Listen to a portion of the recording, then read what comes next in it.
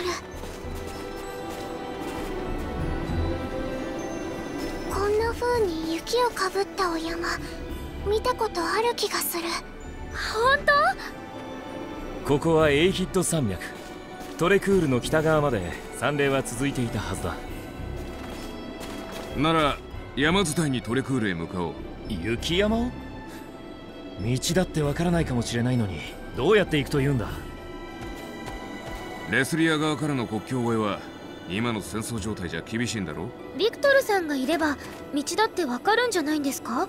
国交のなかったトレクールへの道など私だってわからん。それじゃあ無理なんですね。ちょっと待ってくれ。道ならわかるんだ。どういうことですか？ちょっとした呪印術みたいなもんかな。呪印術？未知のルートを発見する？ありえない。そもそも呪印術っていうのは。呪印術といったことはエマーソンの言葉のあやです。誤解を与えてしまい申し訳ありません。それでも俺たちにはわかるんだ。君たちそもそも何者？今の発言もそうだが、敵軍の新兵器と同じものをなぜ持っていた？そういえば出会いも唐突だったし。なんで勝手にリリアを敵に渡そうとしたんですか？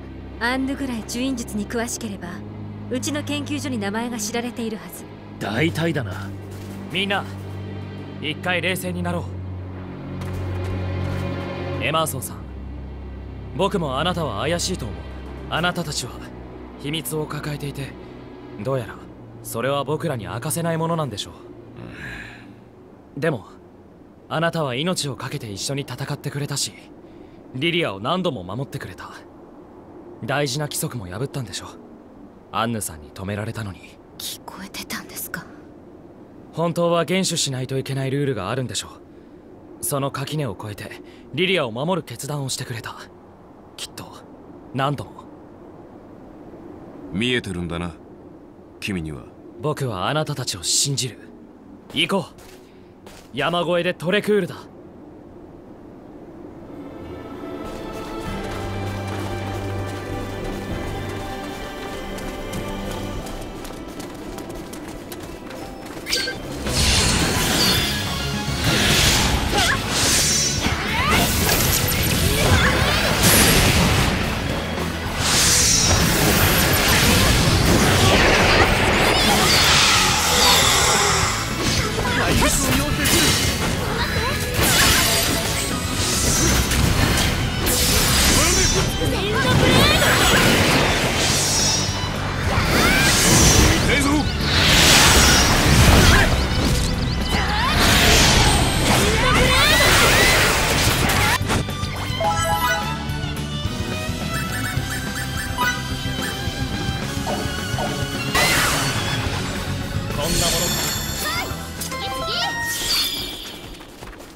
まだ強くなれる。この年でも成長するもんだな。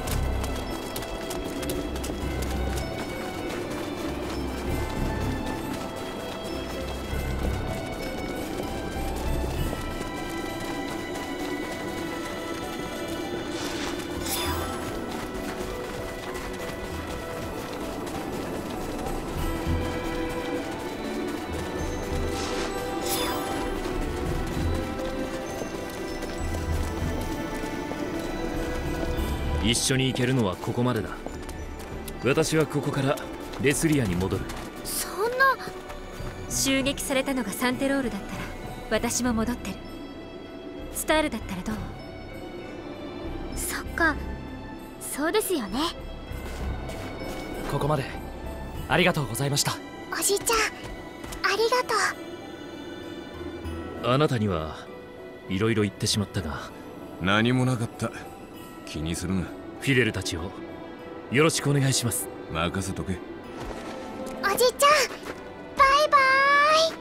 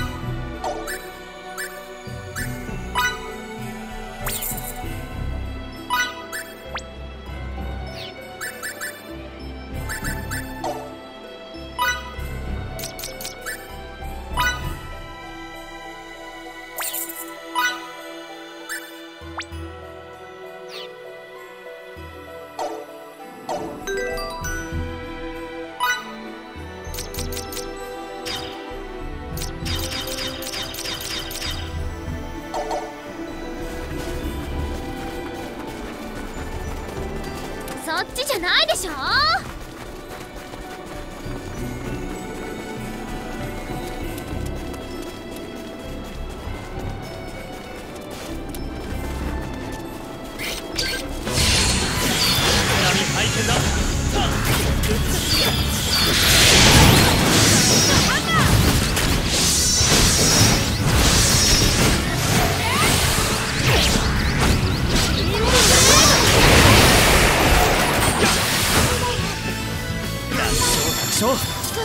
行きましょう。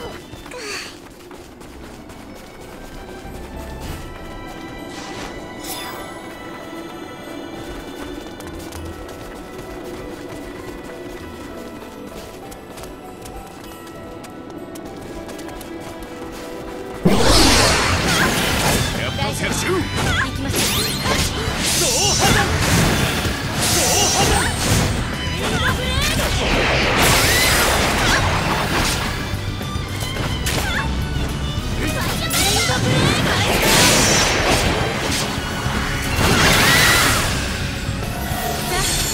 この調子この調子。もっと強くなければいけませんね。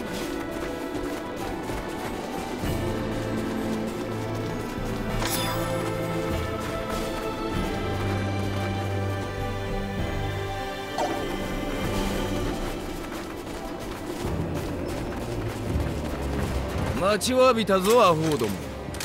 レディーの待ち伏せなら大歓迎なんだがな。要件は言わずとも分かっているだろう。クソ虫。リリアは渡さない。抵抗しても無駄だとまだ分からんのかアホ。無駄ってのはお前の人生のことだろ。一緒にするな。この連邦のクソ虫が後悔させてやる。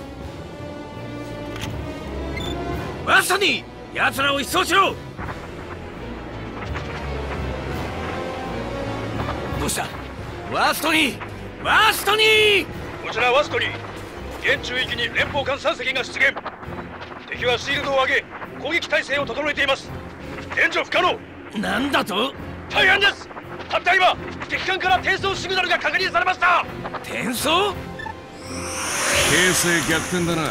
汚いぞクソが。先に協定違反をしたのはどちら様だったかな。くそ、リリアは我々のものだ。こちらに渡せ。ミキ、リリアを頼む。お前たちはフェイクリードで何を狙ってる。ヤマラコと何をしに来た。これが連邦のやり方だろう。なぜリリアを狙う。うるさいアホ。あれは我々のものだ。ものじゃない。リリアに聞いてみろ。奴自身が知っているぞ。リリアの記憶を奪っておいて何を言う。記憶を奪う。何の話だ。もはや問答無用。いくぞ、拳のもめ。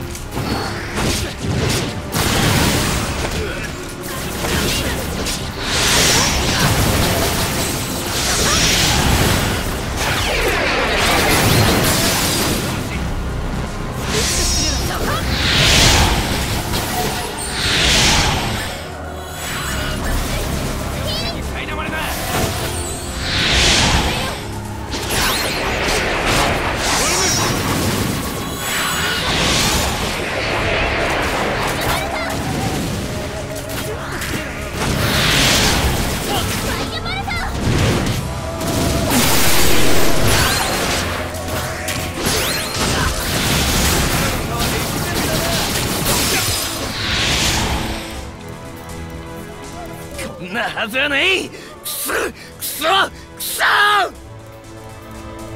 リリア逃げて。さあ危ない。くそ邪魔だ。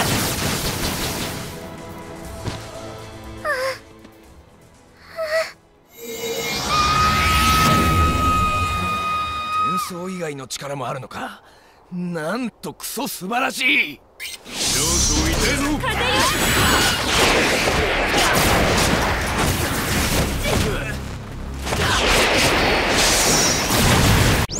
永劫の滅びを受け入れぬ愚かなる者たちよ。現世の断りをその身に宿せ。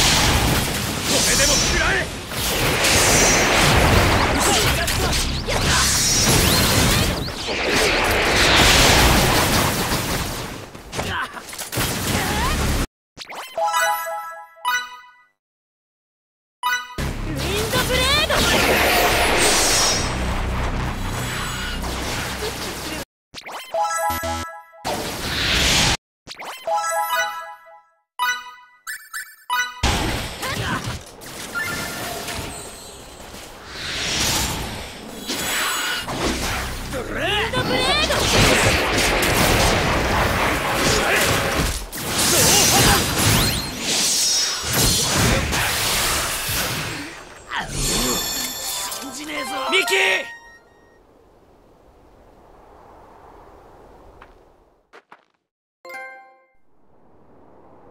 ミキ！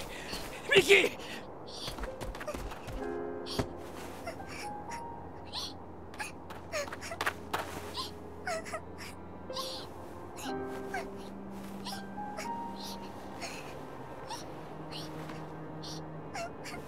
単なる外傷ではない。外から見ただけじゃわからない。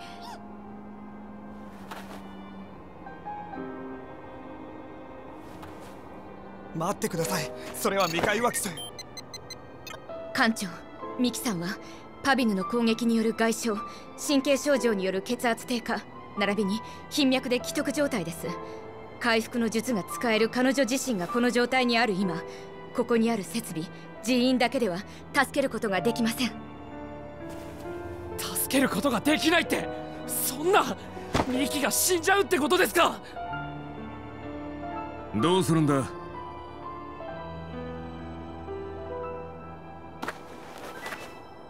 転送収容をお願いします。彼女を助けるために船の設備が必要です。それがどういうことか分かっているんだな。連邦法第1条、未開惑星保護条約違反になります。エマーソンよりチャールズ・ディ・ゴール、聞こえるか？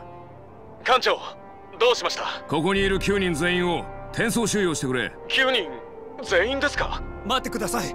それは未開は緊急事態なんだ。早くしろ。了解。転送します。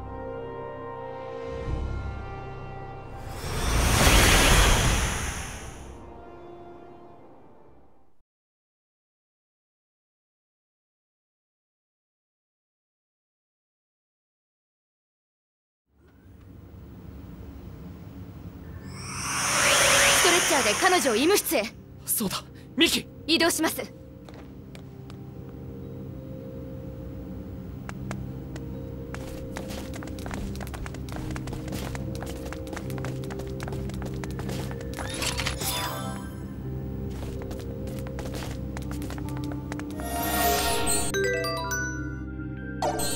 早く来てください。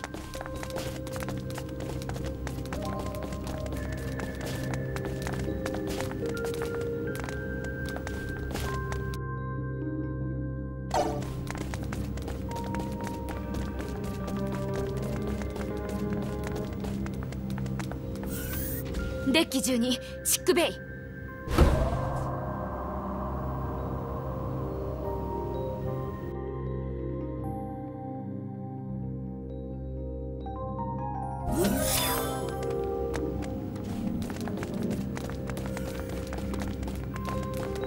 あとはこちらでお願いします。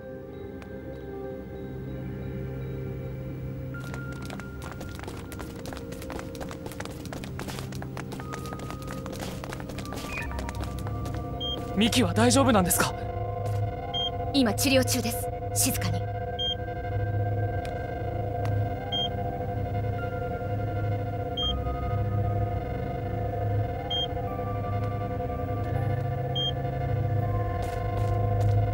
ミキは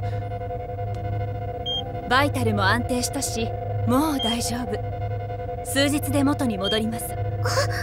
ありがとうございます。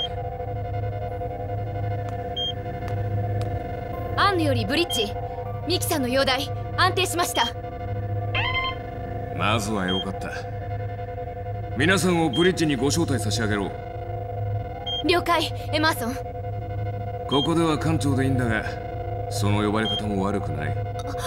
私としたことが失礼しました。待ってるよ。案内します。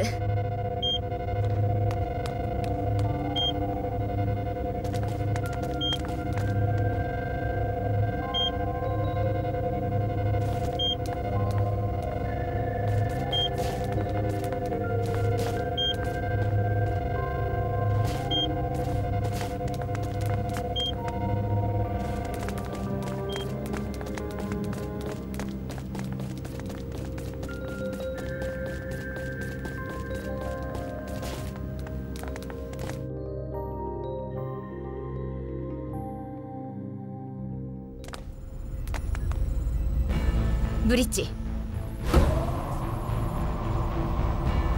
さて何から聞こう。できる範囲でお答えします。まずここはどこ？詳しい説明は難しいのですが、自分たちはここを船と呼んでいます。船？ベスティール大陸の外にはこんなに進んだ文明があるのね。アダマール大陸かどこか？いえ、それも違います。あなた方の知らないところから来ました。世界は知らないことで満ちているか。あの人の言った通りフィールドワークって大切なんだ。これは移動しているの？そうです。サンテロールよりずっと進んだ文明か。ちょっとショックだけど研究所の中で体験できたのが私だけっていうのは光栄ね。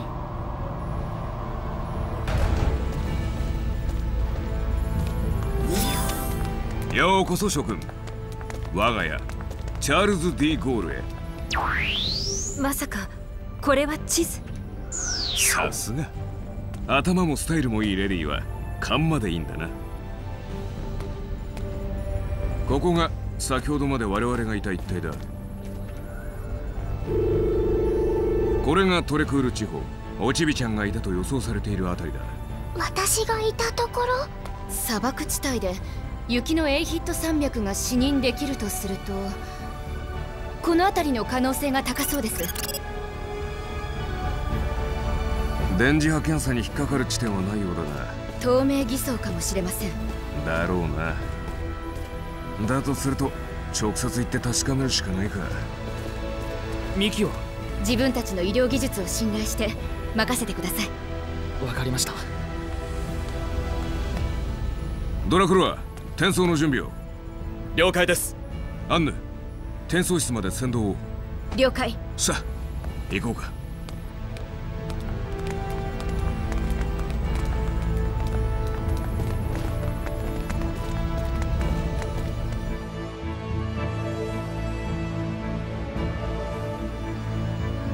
デッキにトランスポーター。なかなかいい判断ができるようになったじゃないか。条約違反がいい判断ですか？条約より大切なこともある。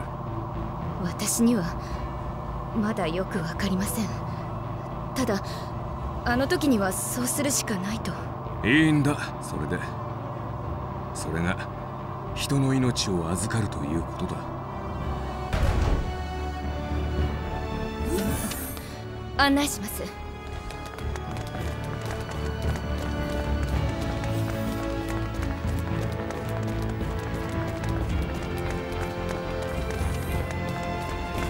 ここは最初に来た部屋。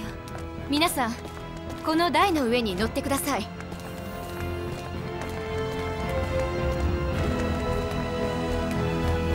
転送開始。了解。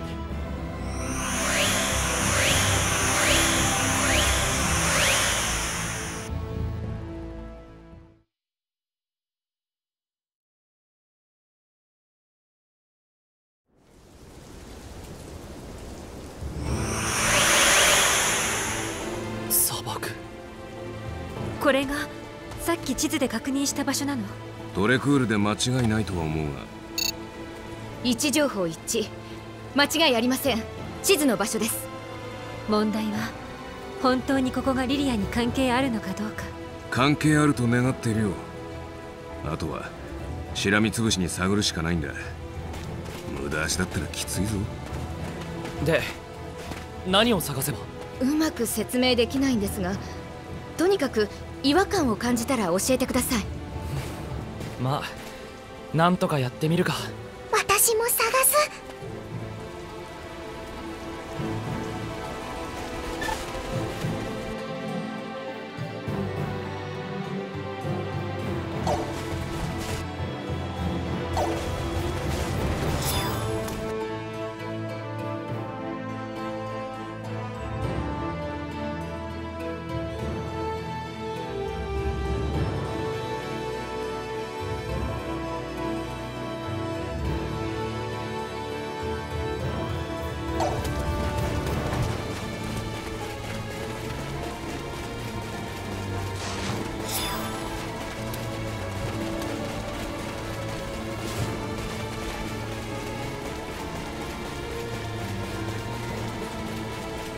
寄り道の暇はないぞ。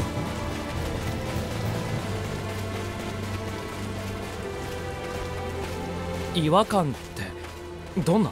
行けるように見えるのに何かに阻まれるような感じの場所などがあれば。やっぱりよくわからない。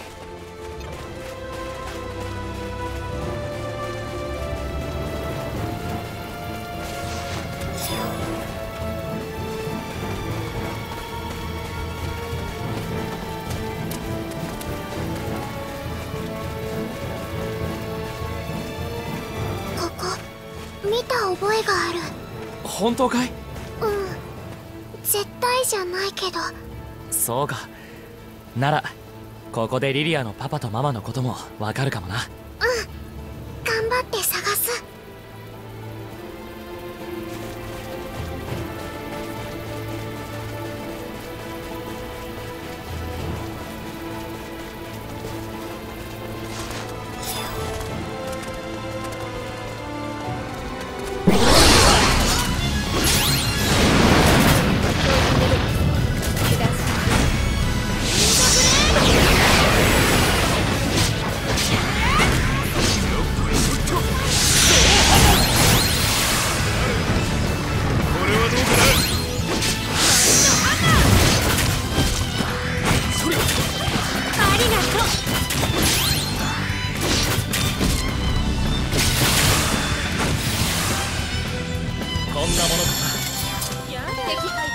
完了しました。強くなったの？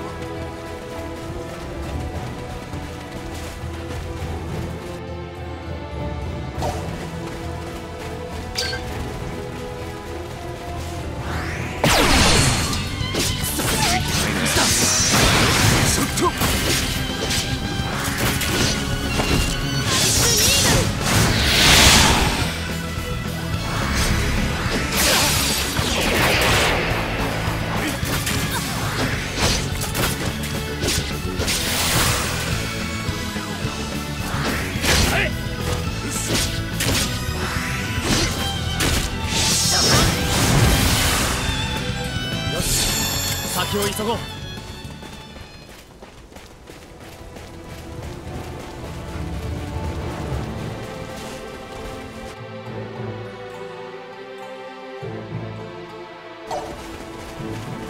そちらに行く必要はないですよ。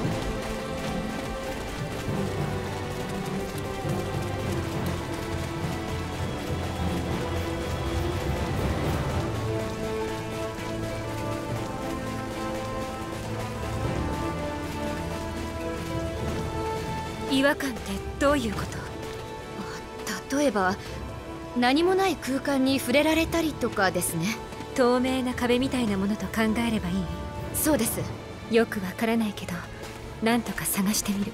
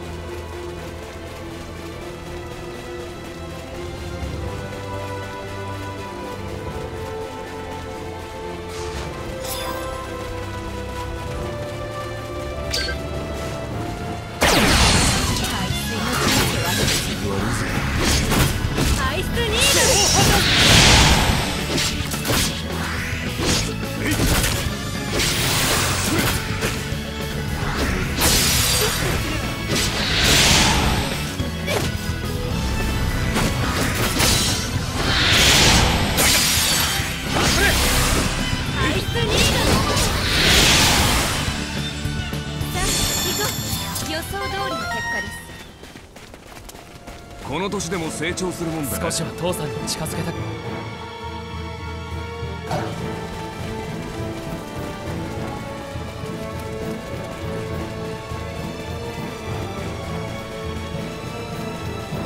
目的地はそっちじゃないだろう。